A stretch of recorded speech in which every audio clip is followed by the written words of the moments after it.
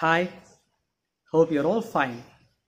Today's lesson is Lost Springs Stories of Stolen Childhood by Anis Jung, an Andhra Pradesh writer who was educated outside, and her parents were actually well known writers themselves.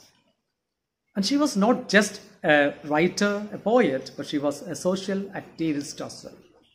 So, in this lesson, the stories of stolen childhood, she is actually putting forward two case studies here for us to understand the pathetic condition of kids, especially underprivileged. So, in this lesson, the first case study is happening at a slum in Delhi called Simapuri. Of course, as you know, I got first-hand experience in Simapuri. I've seen that slum myself. So Anis Jung was living in Delhi, and she used to watch a group of rag-picking kids. There were a group of rag pickers, maybe some 10 to 14 years old. These kids used to come in front of a neighborhood every day in the morning to collect garbage. And she used to pick up conversations with them. Initially, they were a bit reluctant to come to the Memsa, as she was lovingly called. And when she asked the eldest of them, he said his name was Sahib. And she asked him, in a lovingly amiable way, she asked him why he was coming to pick garbage instead of going to school. And he said that in his place there was no school to go. And when she jokingly said if she started a school, whether he would like to join. She said in a very casual tone. However, a couple of days later, when she saw this boy again, the boy asked whether she had started her school.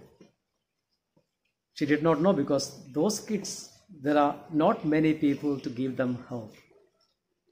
And this boy, Sahib, his full name is Sahibi Alam. He is a migrant from Bangladesh.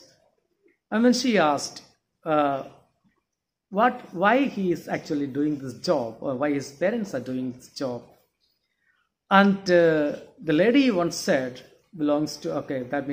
lady once said why they are doing it, because though their place in Bangladesh was once beautiful, but the beautiful scenery won't provide any food.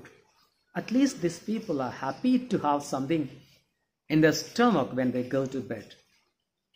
And secondly, his name means Sahibi Alam, is the Lord of the Universe, ironically.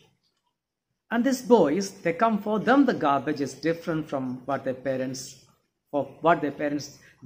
actually looking at the garbage for. They collect the things that we throw off, and they actually make something out of it or sell it and earn a livelihood. It's not one or two thousands, more than 10,000 garbage or rag pickers live in that slum area of Simapuri. You can see the pathetic condition, the makeshift houses. Initially, before they came, it was a wilderness. Still, it's now a wilderness, but not the same. It is filled with the semi-made houses and drainage flowing all open there. For Sahib, garbage seeking sometimes is not just it's a wonderful place for them. Sometimes they may get a coin, sometimes some currency, and even some discarded things. Even when the author asked Sahib why he was not wearing a pair of shoes, he was reluctant to answer because, first of all, he claimed that his mother did not give him the pair of shoes, but actually she knew it was because of sheer poverty. Even the boy who was wearing a pair of shoes, they were mismatching. Some rich kids throw their worn out shoes, and for them it is like hitting gold. They take all this trouble to keep their body and soul together. And she's wondering sometimes our requirements change. The author remembers a priest in Udupi district of Karnataka. Once he prayed so earnestly, he prayed for a pair of shoes. Later she found that nowadays even the priest kids wear shoes of high quality and going to some English schools. Time has changed, but not for these kids. They are still same.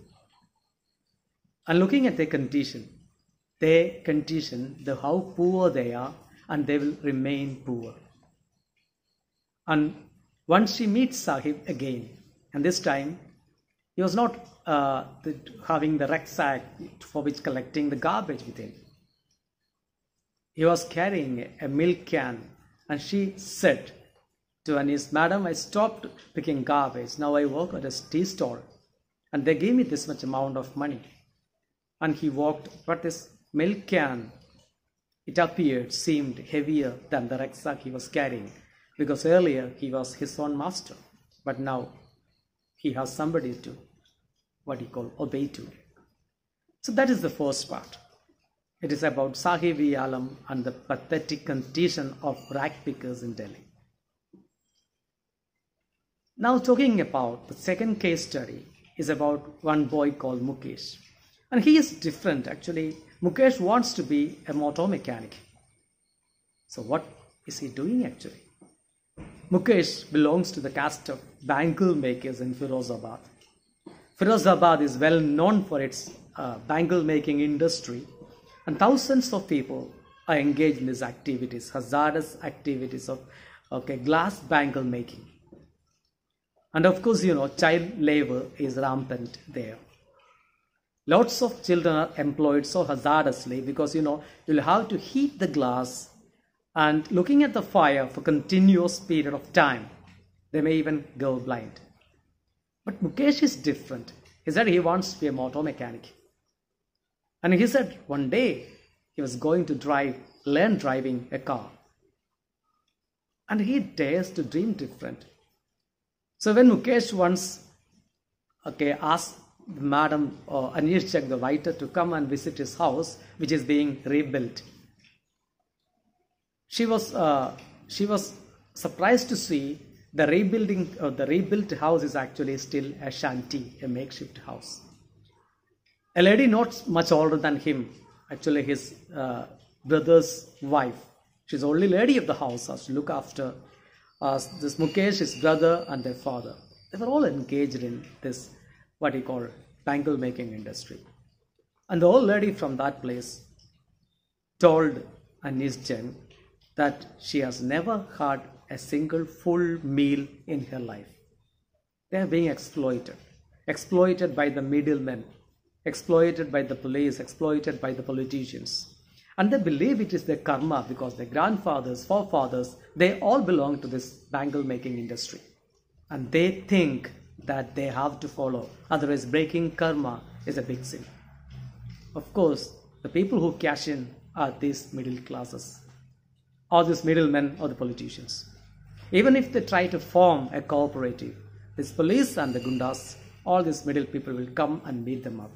They are poor, and there is no one to speak for them. And that is the pathetic condition there.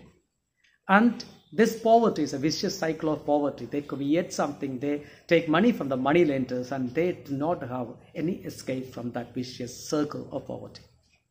And then after that, the Mukesh is slightly different because he wants to escape. He does not want to be tied to the karma, so-called karma, that people or those people are talking about.